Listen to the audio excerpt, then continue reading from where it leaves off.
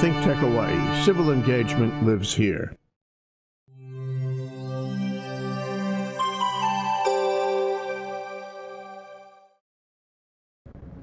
Aloha and welcome to Business in Hawaii with Reg Baker. We broadcast live every Thursday from 2 to 2:30 in the downtown studios of ThinkTech Hawaii and the Pioneer Plaza. I want to do a little shout out today. I was watching KHON last night and they have a new business segment on there. It's brand new, first premiere showing, Business Matters, and it was in their evening broadcast. It's so good to see that some of the local media is picking up the theme of highlighting successful businesses in Hawaii. And that's what this show is all about. This show, Business in Hawaii with Reg Baker, is about highlighting those individuals and those businesses that have made it successful in Hawaii despite all the challenges. And we've heard of what all those challenges are: the cost of living, the Jones Act, the regulations, the taxes, et cetera, et cetera. So there's acknowledgement that yes, they're out there, but there are people who have made it successful, they're doing well, and it's important that we highlight those success stories. And I'm very thankful that KHON has decided to join me in highlighting those success stories here in Hawaii. Today we've got some more success stories to talk about. There's a firm called Schlack-Ito that's got two very dynamic attorneys. They probably have a few other attorneys there too, but the two that we have on the show today is Matt Matsunaga and Tony Donez. They're going to be here today and share a little bit about themselves and about their firm and how they're out there helping businesses in a lot of different ways and helping the law profession in Hawaii. So welcome to the show, Matt. Thank you very Tony. much, Reg. Last time I was here, we were talking about workers' comp issues, and very much appreciate the chance to appear again. Yeah, and that's a big expense item in Hawaii, and it's important to control that. And I guess you, and we had a physician with you, I think. That we had Dr. Scott McCaffrey, yeah, and talk about how to get an injured worker back to work and hopefully with minimal consequences to his or her family. And that helps control the costs and keep things down, and that's important to do that. Today you've got another guest that you brought with you, Tony. Tony, welcome. Thank you for having us. Yeah, of course. Now you're relatively new with the firm. That's correct. I've been with the firm approximately 1.5 years now, and I was formerly a prosecutor, a deputy prosecuting attorney, before I joined this firm. Which prosecutor did you work for? The Carlisle by any chance? No. The current. The current guys. Yeah. Okay. All right. Well, well, it's great to have you on the show. It's great. We're going to talk a little bit more about you and your background here shortly. But Matt, for those watching today that didn't catch the first show that you were on, can you just give us a quick brief background on who you are and what you've done? And Sure, Reg. I don't know how far back you want me to go, but I was born in Queens Hospital. Good. Now, let me start with, I was actually like you, Reg. I was a CPA working in Washington, D.C. for Price Waterhouse. Yeah, great firm. And my father came to me one day and he said, what do you think about going to law school? Because if you have an interest in politics, it's really helpful to understand the law. And he graciously said that he and my mom would pay for my law school education at Georgetown, and so I agreed. I got tired of the fast cars of the CPA lifestyle, so I went to law school. Well, you know, a few people know this, but another definition of CPA is constant party animal. That's true. Yeah, that's true. Yeah, we work hard, but we party hard. And there were better lawyer jokes than there were CPA jokes. Yeah, well, we won't go there. But can you just explain real briefly? Your father was an influence. Who was your father? My father was the late United States Senator Spark Matsunaga, and he always believed that the best way to seek equality and justice in life is by changing the laws, and that's what led him to go to law school. That's what led him into politics. That's right, and that took him to Washington. Absolutely, yes. Yeah. And so I went to Georgetown Law School. Great school, of course. Upon graduation 33 years ago, I returned to my birthplace, and I've been practicing for 33 years. The first 20 with another firm, Carl Smith Ball, and the past 13 with Schlack-Ito. And we're hard workers. We're schlackers. We're not slackers. That's good. That's a good way to remember it. And what does the firm do? Is there any particular specialization? Our firm is made up of former big firm attorneys who sought a more desirable atmosphere to practice with, and we do primarily business transactional law, although we have expanded in recent years to beef up our litigation department, and of which Tony is a very proud member of our litigation folks. But we do a lot of commercial leasing, we do a lot of corporate business planning, we have a nonprofit tax attorney, we have a PUC environmental attorney, pretty much a broad spectrum of business aspects, and then we also have our litigation team to augment that. And I noticed, I think there was a real estate component in there too a little bit. Absolutely, absolutely, yeah. Yeah, and what area of real estate? I mean, what is it? Is it the conveyances? Is it rules, regulations? Is it building? Well, we have commercial leasing to help out landlords who own real estate. We also have acquisition folks who are familiar with buying and selling commercial real estate. We have those who are familiar with development of real estate, whether it's through the condominium statute or through other aspects, but pretty much a wide variety of. Very good. If you have land, what do you want to do with it, and how can we help you? How to maximize the value of that land too, yeah. And what area do you spend your time in? I spend a lot of time in just business transactional things, and I kind of equate myself to like a Swiss Army knife. So if a client comes to me and says, Matt, I have this problem, how can you help solve it? And so I do quite a bit of real estate, quite a bit of corporate, quite a bit of governmental affairs, where I can utilize my experience in the state senate. And a lot of people in business don't realize the importance of how the state government or city and county can actually help them achieve their goals. And so that's one of the aspects that I help advise my clients on. Well, it almost sounds like you would be a good corporate counsel in the sense that whenever there's a legal issue, regardless of what that is, they come to you and you're like the first point of contact. You can either take care of it yourself or point them in the right direction. That's what I hope to be, and I hope that my clients will see me as, here's the problem, help me figure out how to solve it, and I can tell them I might not be the best person to solve the problem, but hopefully I can identify all the issues and at least solve the problems I can and point you in the direction to where others can help solve those problems. Very good. Well, that's good to know. Tony, switching to you a little bit. How long have you been in Hawaii? You've been here for a long time. Been in Hawaii since '94, from Tacoma, Washington originally. And you came over here to thaw out a little bit? Well, the military sent me here, truth be told, and then I went to graduate school and I got a master's degree in linguistics, and then I went to law school after that. So now you can speak Japanese? I do speak some Japanese, yes. Very good. And some German. Oh, actually, but.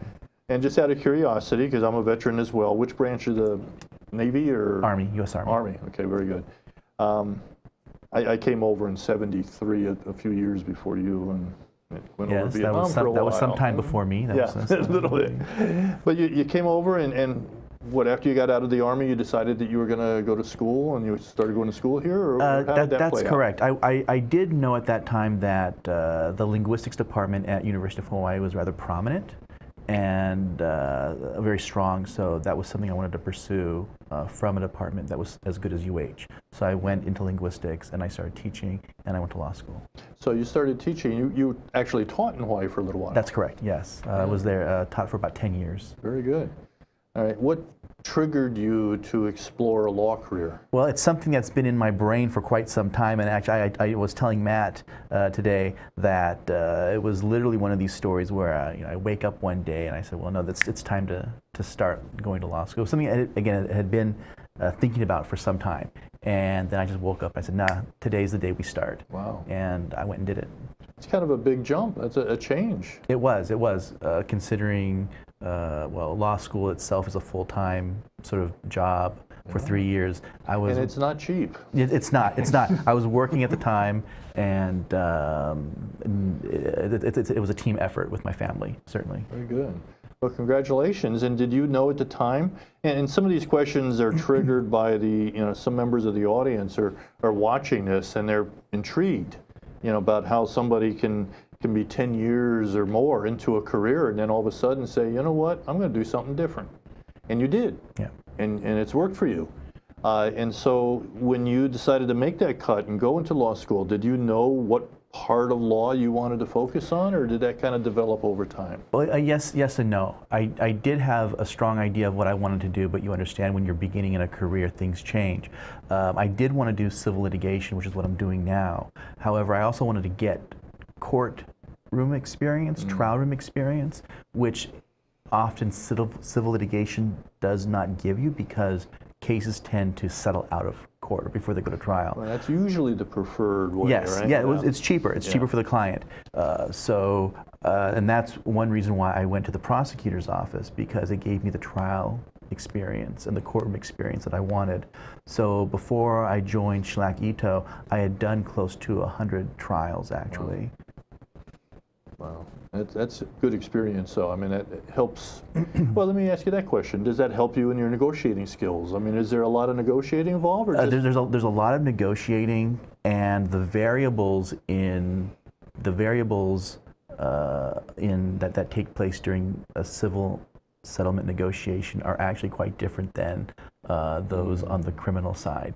The criminal side, it's like, here's what the fine is, and here's how long the jail sentence is going to be, or the prison sentence. It's just, that's it, and it's, it sounds almost like the tax code. Yeah, and civil side is much more nuanced. There's a greater number of variables going on, and so it's really different, very, very different.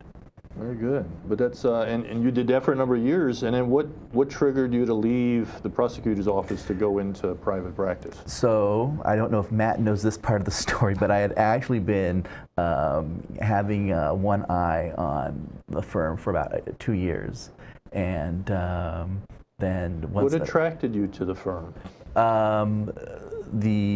So there's, I look at work as being in 4 quadrants. There's like good people doing good work, good people doing bad work, bad people doing bad work, and like bad people who just like randomly happen to do good work. You're starting to sound like an attorney. Yeah, and so the firm I'm at now, I can confidently say it's amazing because it's good people doing good work. Good. And that's, for me, in my experience, it's a very rare combination. Well, let's take a quick break.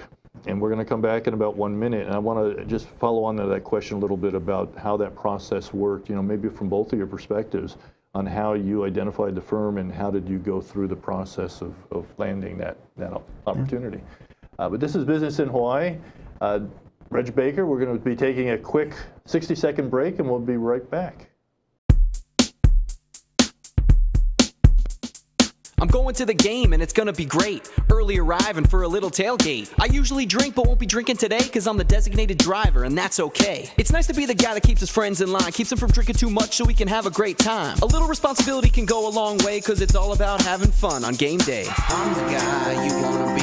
I'm the guy saving money. I'm the guy with the H2O and I'm the guy that says, let's go.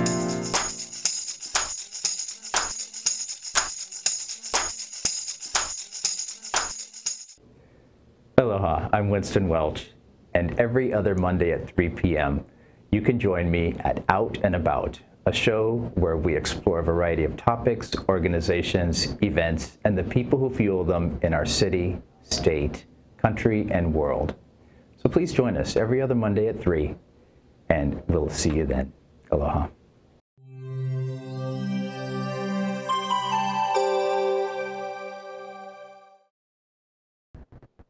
Welcome back. This is Reg Baker, Business in Hawaii. We're talking with a couple attorneys today and talking about the process of going to law school and selecting a firm, getting hired, and some of the different areas of law that's practiced in this firm and by the individuals.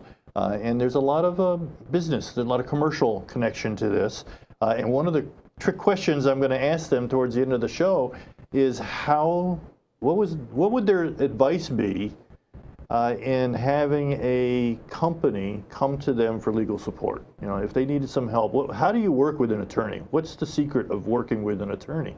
And there's a lot of people out there that think they need an attorney, but they're not quite sure exactly how to approach it. And so I'm going to leave them with that thought there for a minute. We'll come back in a few minutes and talk about that. But Tony, you were talking a little bit about you kind of had identified the firm that you wanted to join with, and you were impressed with the type of practitioners that they had there, and that was a group that you wanted to affiliate with. So how did it go from there? Did you reach out to them directly, or did Matt reach out to you, or how did that all happen? I didn't know Matt until I joined the firm, but I did know one of the name partners of the firm, Carl Schlack. I knew Carl for approximately 2 years before I joined the firm, and I knew the firm first through Carl. Very good. And Matt, what is the process when somebody approaches a firm, or there's maybe another one of the partners have an interest in bringing in somebody? I mean, what's the process? Do they go through, interview sequence of interviews, or do they talk? How does that work? First, the partners or members of the firm would gather, and we do have monthly meetings. We talk about needs of the firm, and in Tony's particular case, there was a need for assistance in the litigation department. Our then sole litigator was Derek Kobayashi, is our litigation partner. We've subsequently added another litigation partner named Reg Baker, but Derek was just overwhelmed, and he needed help, and he needed help fast. So one of the partners had recommended Tony, and we, of course, scrutinized his resume very closely, and we brought him in for interviews, and I'm going to interrupt 3 interviews. quite a few, gave him various tests, and no, I'm kidding about the tests, but the interviews, you learn a lot about the candidate. And well, they may not be written tests, but you probably asked some pretty interesting questions to see what kind of response you'd get. Yeah, I know with Tony, I think the things that stood out were his ability to write well, and that's definitely helpful when you're doing a lot of paperwork and pleadings. Well, communication, that's always key to almost any profession. That's good. I remember one of the questions I was asked, or one of the tests I was given, was adding up a long line of numbers. Like the phone book. Well, it was a big long line, and they wanted to know if you could do it with without looking, with the 10 key, touching. right? And so the question is, add up these numbers and tell me what it is. Back in the old days, to pass the test, The CPA test, which you couldn't use a calculator. no, you weren't allowed to use right. it was all longhand. But the answer was, what do you want it to be? What total are you looking for? Right. Now, that would have passed before, but now that gets you in jail. So you can't do that anymore. But there's always little trick questions that are thrown at you. Do you have any experience with a trick question somebody may have asked? No, sorry. No. Nothing that you're willing to disclose. We weren't I think that is actually the more accurate answer. No, but the interviewing process is always fun, and it's always very intimidating. You get some younger people. Now, you were fortunate because you had a few years under your belt. But there's some young people that graduate from law school, and sometimes going through the interviewing process can be an intimidating process. Any thoughts on advice on how a young professional just getting out of law school might approach that process? I think a couple of things that I would say is, number one, do your homework about where you want to work. If it's in a law firm, something medium or large sized, or if it's with a solo practitioner, or if you want to work with the government, for example. So think about what you want to do your research, and then really focus on making sure there's a good fit. And in my experience, that really means a lot. And I'm speaking from what I've heard people in hiring positions say.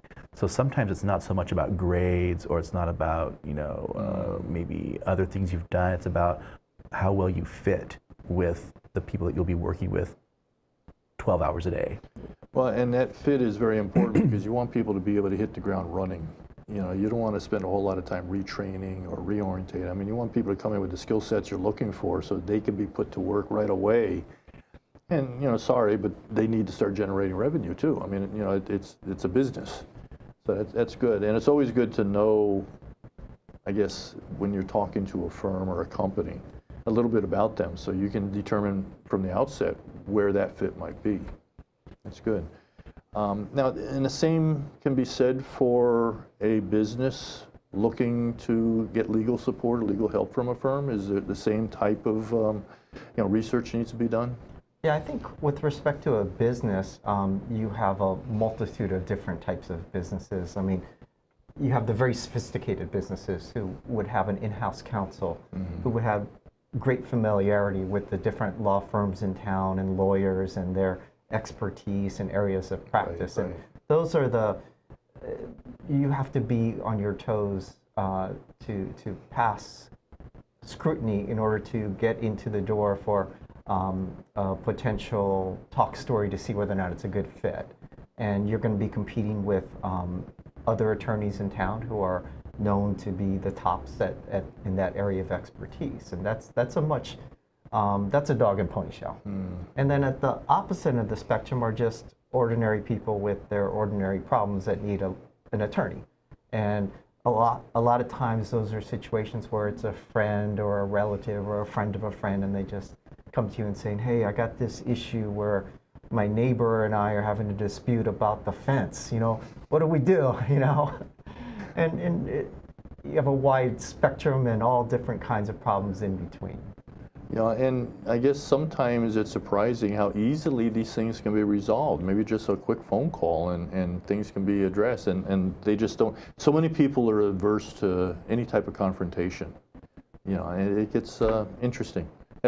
Do you agree with that? Is that? Oh, absolutely, absolutely, Reg. I mean, when Tony gets involved, it's typically when things have gone south, and so the two parties had an agreement, and they both contractually are bound by this agreement, but one party disagrees with what they should or should not be doing under the agreement, and now you have a dispute. And oftentimes, instead of sitting down and trying to work things through, or maybe they've tried that and it hasn't worked, then one party decides to file a lawsuit against the other. Right. And I think in today's world of internet accessibility and to be able to go online and research, there's an awful lot of templates out there that people can use. But they need to be customized to local laws and rules and regulations. I mean, just because somebody goes out and downloads a contract for something, I mean, doesn't it make sense to have an attorney take a look at that to make sure that it's a good contract, that it can be enforced? Reg, I can't tell you how many times people have come to me saying, oh, I want to save money on legal fees, so I've done the drafting myself. And I'm very frank with them saying, well, it's going to cost me more to revise your agreement to make it comport with Hawaii law than to just take one of our own forms and use that. Right. No, that makes sense. And I have similar experience in the tax world, doing a tax return. It would be easier for me to just process the information and do the tax return rather than take something that had already been done and try to review it to see if it was done correctly. Most of the time I have to reprocess it anyways. And I would imagine that, template contracts would be very similar. I mean, you already know what compliance is or what it should be, and you've already got that built into the system. It's easy to So we shouldn't use TurboTax then? Oh, hell no. Okay. No. Actually, for low-end stuff, it's okay. But, I think, once you file the return, it's okay.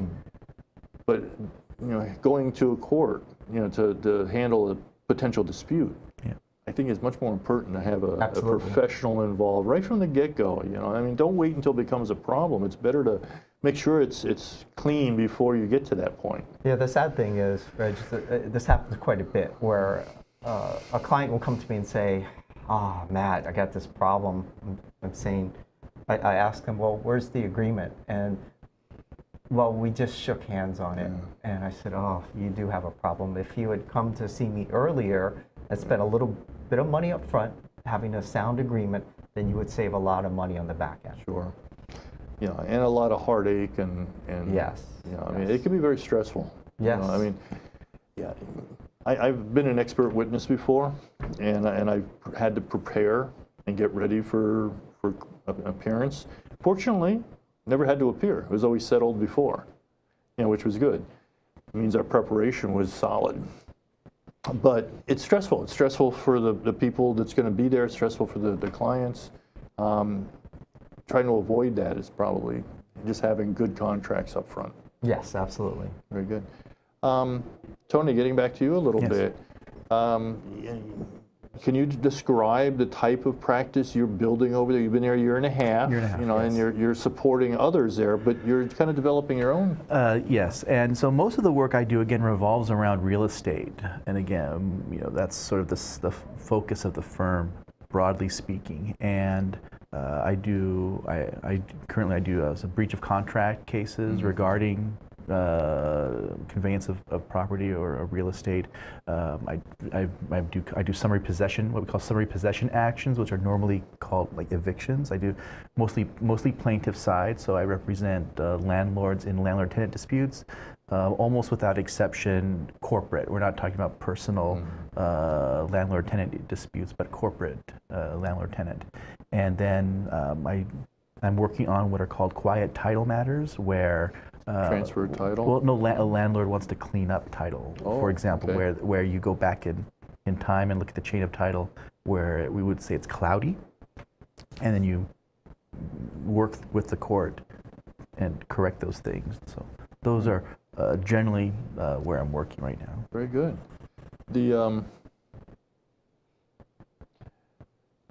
We got a couple minutes left. You know, and occasionally I'll get involved in something. A client will ask me to get involved, and you know, without going into a lot of details, sometimes there'll be a person that has a contract to have something installed, and for one reason or another, they decide they don't want to do it. In order to get out of a contractual arrangement like that, where they may have already made a deposit, they've got things done, but no work's been started. You know, I guess, what's the best way to approach something like this to cancel that contract? Does it make sense to just get on the phone and talk to the contractor and say, I've changed my mind, give me back my deposit? Because they've got a contract there that can be enforced. Or is it best to have an attorney kind of take a look at it and kind of look at the different clauses that might be there for, you know, termination or what? Any thoughts on that? I think it depends on your relationship with the contractor and what the reasons are for wanting to get out of it. But in my experience, if you have a reasonable person sitting on the other side of the table, which isn't always the case, just talk to them and say, hey, the situation has changed. How do you feel about canceling this agreement? And especially if the economy's strong, contractors got 100 other jobs to do. That's true, yeah. And if it's a consumer, and it's a consumer protection issue, the next step is to maybe talk to the Office of Consumer Protection and say, hey, this is the situation I'm in now. Do you think there's a chance that I can get out of this contract? And then finally, maybe go see an attorney and see what the attorney can do to help you with your problem. Well, that refreshing response, because you don't have to just jump right into the attorney, you know, approach. I mean, you can try to get it resolved, you know, depending upon that relationship. So that's great advice. Very good. Well, we're wrapping up. Really appreciate you both being on the show. It was very interesting to hear, you know, how you started your career, and then, as they say, you pivoted and went in another direction and did it quite successfully. So congratulations. Thank you for having me. Thank you. Very good. Well, Matt, always good to have you on the show. Thank Look forward to the much. next one. My pleasure. So we'll see you in a few months. Thank you very much, Reg. Thank you. All right. This is Business in Hawaii with Reg Baker. We're here today talking about law practice in Hawaii, and one of the premier firms and two of their associates that work with them got some good advice. We're looking forward to seeing you again next week. Until then, aloha.